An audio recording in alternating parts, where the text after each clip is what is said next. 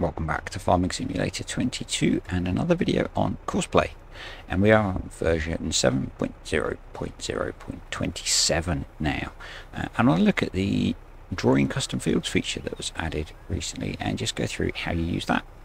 Before I do that, if you're not ready, and most of you aren't, please click subscribe and turn on notifications. It really helps me out. If you enjoyed the video, click the like button and leave me a comment if you've got questions. So let's get stuck in. This is going to be a fairly short video, so bring up the helper menu, so this guy here, and then if you've got a vehicle highlighted, just click off on the map and you'll see down here we now have the draw custom field option.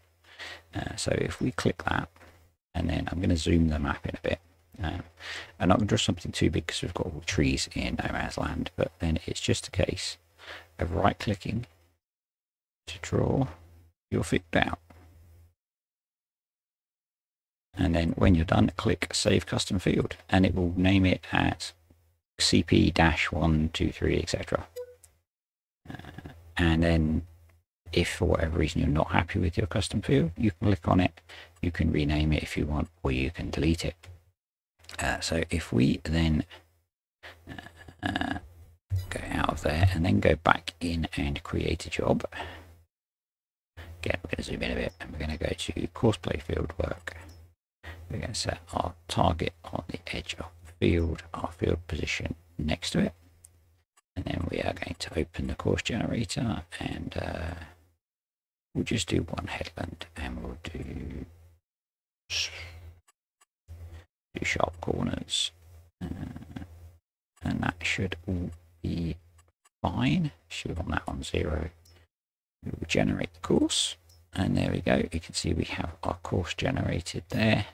I'm going to jump out of there, and then we have a New Holland with the awesome lizard cheaty plow on the back. We are going to stick allow create fields on, and then right click to bring up the mini HUD, whichever key you have bound it to if you have removed that.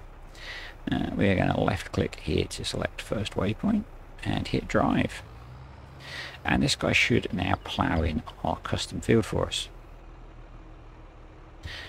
So yeah, this if you want to just draw out fields on the map in like no man's land, if you've got a big empty space, you can just draw out the fields that you want to create.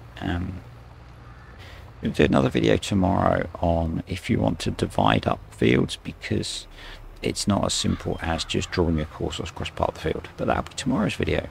So we're just going to leave this guy to plow the field, and as I said at the start, if you enjoyed the video, click the like button.